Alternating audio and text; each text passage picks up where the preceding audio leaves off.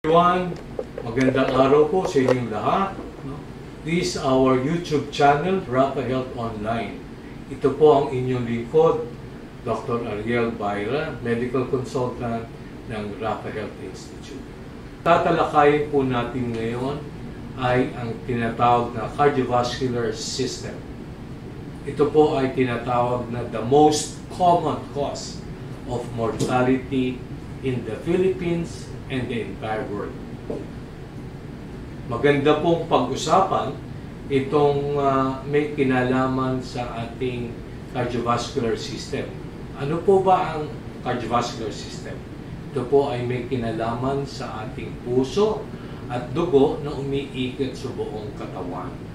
Sometimes we even hear the word cerebrovascular kasi po ito ay tumutugon sa utak at sa pag-ikot din ng sirkulasyon ng ating tubo. Now, bakit mahalaga na maunawaan natin kung ano ang mga sakit na ito? Ang dalawang sakit na malimit isinasama sa tinatawag na cardiovascular system ay yung stroke, which is brain attack, at yung tinatawag na myocardial infarction, which is heart attack. Ito po ay dalawang kondisyon na maaring magresulta sa hindi magandang kalagayan sa ating katawan. The work and function of all our internal organs and systems depend on blood circulation.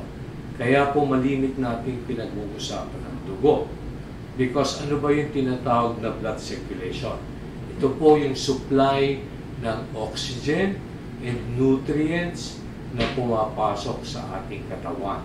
At the same time, ito po ay nagbibigay daan sa pagtanggal o removal of carbon dioxide and toxins, and waste products na dapat ilabas ng ating katawan. During childhood, nung bata pa tayo, tayo ay aktibo sa paggalaw. Kaya't ang ating mga ugat na dinadaluyan ng dugo ay kinukonsidera ding bata, young, elastic, and clean. Ibig sabihin, yung nourishment ng ating lahat ng parte ng katawan is thereby optimal. Now, ano ang nangyayari kapag tayo nagkakaedad? As we grow older, we are moving less. Meron tayong tinatawag na sedentary lifestyle. Kung kaya, ito ay nagre-resulta din sa mga ugat na nagiging kumikipot or what we call clogged or obstructed. At ito ay magre-resulta sa tinatawag na pagtaas ng ating presyon. Bakit ba kumikipot yung mga ugat na dinadaluyan ng dugo? Ang pinakamalimit na dahilan ay yung tinatawag na cholesterol deposits. Yun po ang nangyayari, ganito po nangyayari. Ito po ang normal na ugat na dinadaluyan ng dugo sa loob. Habang tumatanda tayo, dahilan din yung ating tinatawag na poor eating habits. Nagkakaroon ng mga tinatawag na cholesterol deposits na siyang dumidikit dun sa pinaka-lining ng ating mga ugat. So, ano mangyayari? Kikipot, mag-uumpisa ng kumipot yung dadaanan ng ating dugo. Bukod doon, habang tumatagal yung pagdami ng tinatawag na toxins sa ating katawan, ang ating mga ugat ay unti-unting kumakapal at naninigas. Bukod dun sa deposito ng tinatawag na cholesterol or fatty deposits. So kung ikukumpira po natin ito sa dating ganito, ang laki po ng diferensya. Maraming pagkakataon na kapag ito ang estado ng ating mga ugat na tinadaluyan ng dugo, sasabihin ng ating mga kapatid na doktor na ay operahan ho natin, papalitan na natin yung po yung tinatawag na coronary artery bypass graft or cabbage, no? Kung saan ito po ay papalitan na ng ibang ugat na kinukuha malimit sa ating hita or paa, no? Para hopefully maumpisahan muli sa mas malapad or mas malaking butas na dadaanan ng puso. Ngunit sa ating mga pag-aaral, meron tayong mga pagbabagong pwedeng gawin. Isa ay yung tinatawag nating chelation, no? Ito ay isang pamamaraan kung saan tinatanggal natin yung mga toxins, yung mga impurities, no, na dumikit sa ating mga ugat. At ito ay magpapalambot ng ating ugat para na sa ganon may pagkakataon silang bumuka. And thereby will allow more blood flow. Bakit ba napakahalaga ng blood flow? Ang dugo natin ang siyang nagdadala ng oxygen, no? Bukod sa nutrients and other important substances na kinakailangan ng ating katawan. So kung hindi sapat ang dugo na dumadaloy sa ating mga ugat, it follows na hindi rin maganda ang magiging level ng oxygen, no, ang distribution ng nutrients and other important substances na kakailanganin ng ating katawan. Ano naman ngayon ang mga nararamdaman ng mga tao maaari nating sabihin na ang kanilang mga ugat ay kumikipot? Ito ay ang mga sumusunod.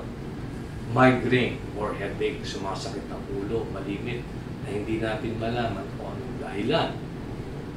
Ano pa? Poor memory.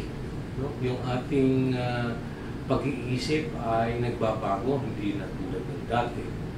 Chronic fatigue, madali na tayong mapagod, no? Hindi na tulad ng dati. Insomnia, hindi tayo makatulog sa gabi. Nagkakaroon din ng problema sa tinatawag na sexual functions, no? So it becomes sexual dysfunctions, no? Deterioration of vision and hearing, no? Humihina ang ating paningin at pati po ang ating pandinig. Tumataas ang ating blood pressure, no? Na maaaring maging sanhi na tinatawag na hypertension. Nahihirapan tayo huminga or sometimes sumisikip yung ating dibdib, tinatawag na angina pectoris. Pati po ang ating balat ay nagkakaroon ng pagbabago gaya ng tinatawag na pallor or skin, pale skin. May panakanakang pagsakit din na tinatawag nating muscles and joints. So, kung titingnan po natin, ang mga simptomas ay napaka-ordinaryo. Ngunit sa isang banda, napakahalaga na malaman natin kung ano talaga ang dahilan kung bakit ito ay nararamdaman natin. Bukod sa stroke, which is brain attack, at yung myocardial infarction, which is heart attack, ano pa po ang mga iba't ibang sakit na pwedeng magresulta kapag ang ating mga ugat ay kumikipot at naninigas? Isa po dito ay ang tinatawag na atherosclerosis. Yung ating mga ugat ay humihina, no? The blood vessels cease to function. The smallest veins are completely black, and sometimes the large ones have large deposits of cholesterol. Ano pa po ang ibang sakit? Gaya ng tinatawag na ischemic heart disease. No? Ito po ay nangyayari kapag yung ating mga ugat ay unti-unting kumikipot gaya ng nangyayari sa atherosclerosis, which in turn develops into vascular contamination of the veins and arteries. So napakahalaga maunawaan na ang tinatawag nating amount of oxygen and nutrients na dapat pumasok at dumaloy sa ating dugo ay nagkakaroon ng malaking pagbabago at ito ay humihina na makaka-apekto sa tinatawag nating overall function ng ating katawan. More people die of cardiovascular accidents. In fact, statistics will show na halos 4 na beses na mas marami ang namamatay sa tinatawag na cardiovascular accidents, no, than all other ailments combined. That's the reason why kami mga doktor, no, knowing that detoxification or cleansing of the blood vessels is necessary, no, but for some reason this is not being practiced at times. For hypertension and other cardiovascular diseases, most doctors prescribe drugs to lower the blood pressure. Yan ang po ay isa sa pinakamalingit na ginagawa namin. But the pills do not cure the condition. It only provides temporary relief.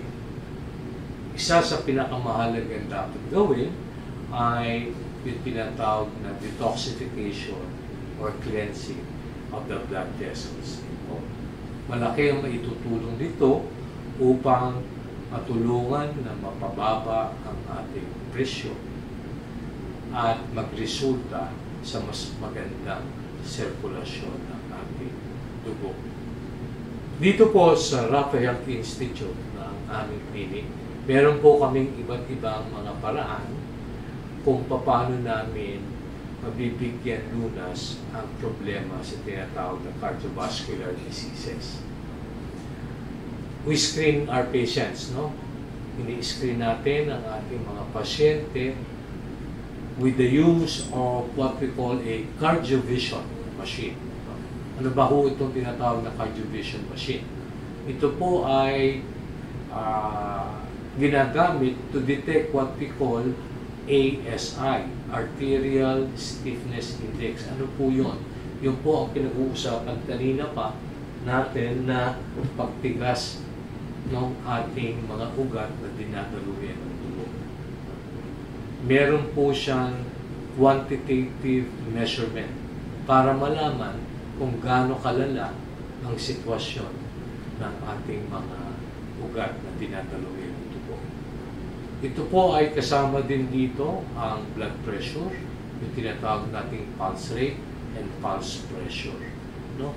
To determine, no, what appropriate treatment modality ang dapat natin gawin. Ibig sabihin, base dito sa kalalabasang resulta, malalaman natin kung ano ang nababagay na paraan ng panggagamot ang dapat ibigay sa ating mga pasyente. We also offer intravenous infusions or what we normally call IV drips. No? Nagsiswero po tayo ng mga pasyente, no? At meron kaming iba't ibang protocol gaya ng tinatawag namin chelation, infusion, multivitamin drips, and oxygen infusions. Meron din po kami mga swero para matugunan ang problema sa diabetes, no? Pagpapataas ng immune system, and basically a cleansing or detoxification ng ating human body.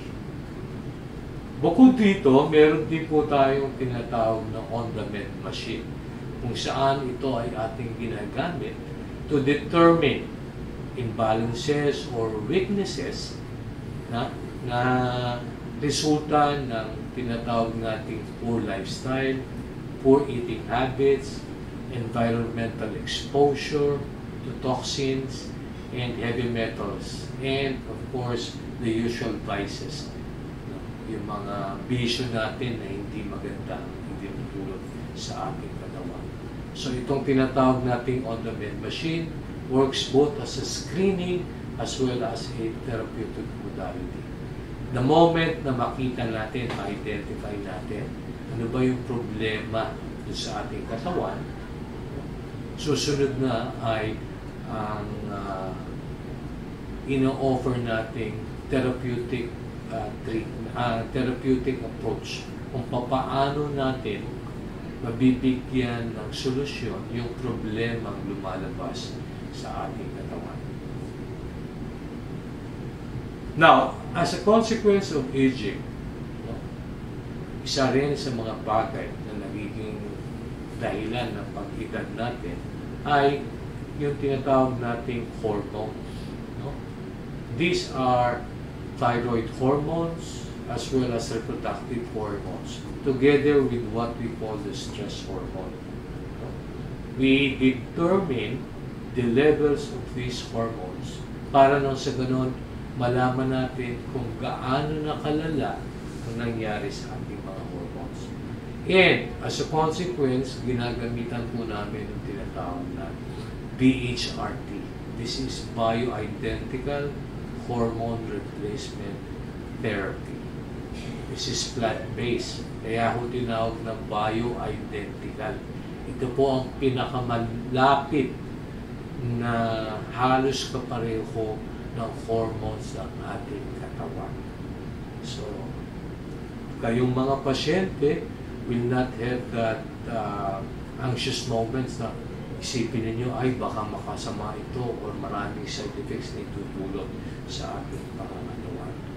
We guarantee that you will experience a much better ikang pangangatawan at kalusugan kapag itong lahat na ito ay nabigyan natin ng lunas. Dito po sa aming clinic, the Raphael Institute, together with all the rest of the branches of Raphael, we only use and prescribe natural-based or organic supplements. Gumagamit lang po kami ng natural at yung tinatawag na organic supplements to address the medical conditions of our patients. And sometimes we combine them with the patient's medications with the goal that in the very near future, unti-unti na natin pwedeng tanggalin yung mga synthetic maintenance medicines ng ating mga pasyente. Iniimbitahan po namin kayo na bumisita dito sa aming clinic, Raphael Institute in Greenbelt, Makati, as well as in the other branches of Raphael. No? Para na sa ganon ay makita ninyo at the same time matugunan namin ang inyong mga pangangailangan sa inyong kalusugan. Subscribe to our YouTube channel, Raphael Online. Magkita-kita po muli tayo sa mga susunod na episodes dito sa Raphael Online. Just subscribe to the numbers below the screen so that we can get in touch with you and you can ask questions whenever possible. Maraming salamat.